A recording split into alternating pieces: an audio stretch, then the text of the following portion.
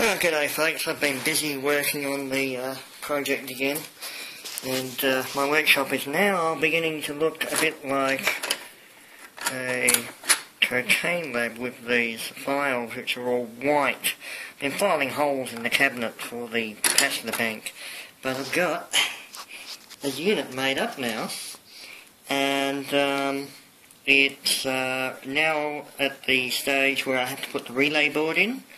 It obviously doesn't have any back connectors on it at the moment, but this entire box will house, it houses the electronics, it'll house the battery, it'll house the charger, basically everything for the bank goes in there, and then you just run a long wire up to the capacitor bank, to the voltage divider and the SCR. But I'll power it up. Not the world's neatest hole, but it wouldn't be a homemade project if it wasn't a super duper neat hole. And there it is, it's sitting there. I've got my voltage adjust here. I can set anywhere from 7 to 500 volts just by turning the pot down here. And if I press the charging button, which is the leftmost one, that would normally energise the relay, but it's not connected. Same with the discharge button. Oh, it thinks it's firing. And I just pressed the firing button, did I? Yes. Need to move that display up a bit. It's only double-sided tape. Testing at the moment. Discharge button has no effect because there's no charge in it.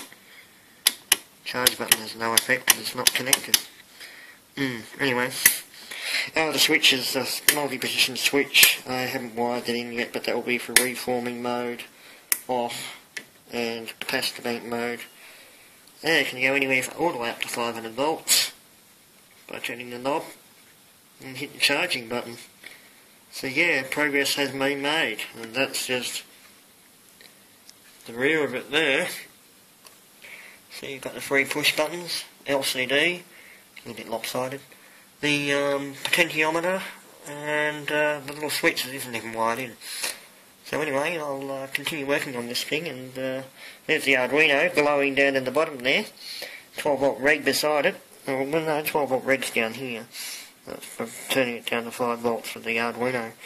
But yeah, there's not much else to do now. Just wire on the relays, put some sockets on the back, connect up to one of my choice of SCRs over here, either the brick or the puck, and we're all set to start making some noise with this thing.